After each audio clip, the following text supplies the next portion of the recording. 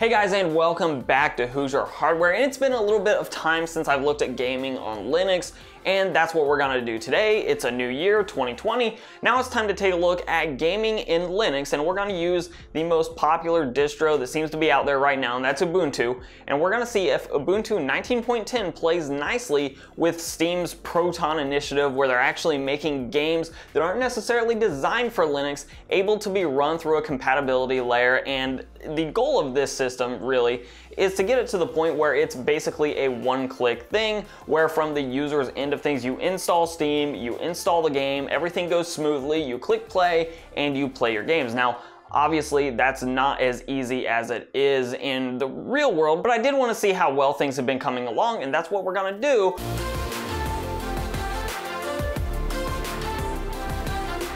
Now, when this initiative first launched, one of the first games that was supported was Doom. And I didn't have such a great experience even with that title. I loaded up Linux on a new system, I got everything installed, and Doom didn't actually work very well when it was announced as a whitelisted game, a game that was actually officially supported by Valve and by Steam. And I didn't try Doom out this time, but I did try another one of the officially supported games that I had ready to go. I hadn't played it in a long time. That was BioShock Infinite. And when I loaded into BioShock Infinite, and the gameplay that you're going to be seeing here is actually at 1600 by 900 resolution. That's just because that was the resolution my capture card was sort of playing nice with, but I did run it without the capture card at 1920 by 1080, and I will say the experience was absolutely what it should be. I loaded it into the game, I put everything on high settings, and I just played the game. I ended up playing for a little while, longer than I certainly meant to on just capturing the gameplay, and everything was going perfectly smoothly. In fact, I wouldn't be able to tell that this was a Linux system at all based on just what I was seeing in game. Now, I have no doubt that some performance is lost by running through this compatibility layer, at least in most titles. I imagine there's at least a little bit of loss of frames between a Windows system, an actual native Windows system, and a Linux-only system running the compatibility layers that are required, but everything seemed to run just perfectly with BioShock Infinite, so that's a big thumbs up on that front from a natively supported game, or at least officially natively supported. Then I moved on to Halo Reach, which is a much more recent title on the PC platform, and is definitely not officially supported right now by Steam, though if you go to the Proton database, that's protondb.com, and I'll link that down below as well. There are lots of resources there for different games, whether they're supported very well, not supported at all. There's a ranking system, bronze, silver, gold, platinum, and native, so you can kind of see where your favorite games are with support for Proton. Everything actually ran really well with Halo Reach, and I was actually somewhat surprised by that. Now, I will say the first time I loaded into the game, there was a little bit of stuttering here and there, but actually after I loaded in the second time, everything was buttery smooth, and I actually had a really nice experience with Halo Reach playing through the first mission or so, and I have absolutely no complaints about it either beyond that. Just every now and then it seemed like the first time I loaded in, it did stutter a little bit, so you might experience that. And again, this is going to be very hardware dependent. In this case, I'm using a Ryzen 1800X and a GTX 970, which obviously in gaming terms, a 970 is a very modest card now in 2020, but still certainly capable at 1080p. And the Ryzen 1800X is a couple of years old now, actually 2.5, almost 3 years old now. So it's definitely not current, up-to-date, cutting, bleeding edge hardware, but at the same time, it's very competent gaming hardware, and everything was running smoothly in Halo Reach.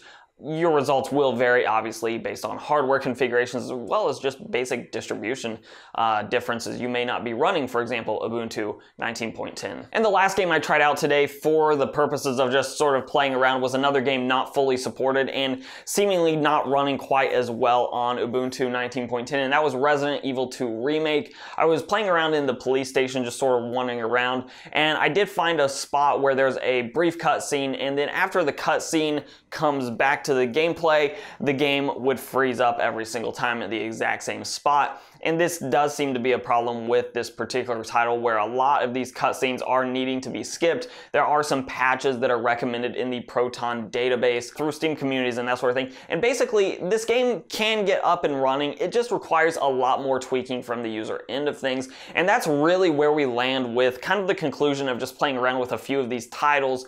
it's that Linux gaming has come a long way, and Valve has really pushed that along, and we owe a lot to Valve for that, because basically I can hop in almost any game and click play and have it at least load up. From there on though, there seems to be a pretty vibrant community of people that are recommending tweaks, patches, ways to get these games running and actually running fairly well on most Linux systems, or at least the most popular distributions. The problem is there's so many different distributions, there's so many different hardware configurations, and nothing is really outright officially supported for these games. Outside of the games that are actually officially supported on a Linux platform, we're relying on compatibility layers and basically hacks, patches, tweaks, everything else to get these games running. There's no guaranteed way to make sure your games are going to run identically on your system versus somebody else's system, which is what makes this whole system very hard to get up and running, at least running well. That all being said, we are at a point where we are a far cry away from back when you used to have to do all the compatibility layers yourself. You have to go in,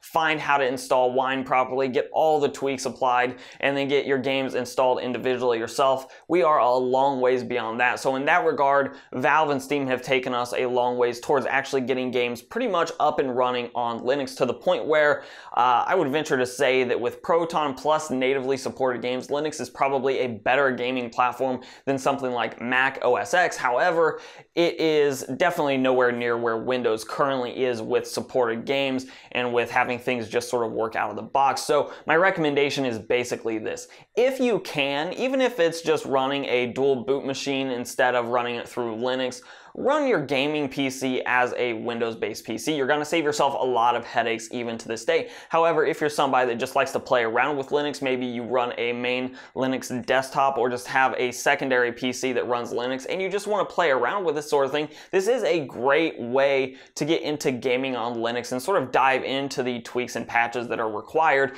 And you basically just have to enjoy the process of actually tweaking with your games a little bit and patching your games and finding those various resources.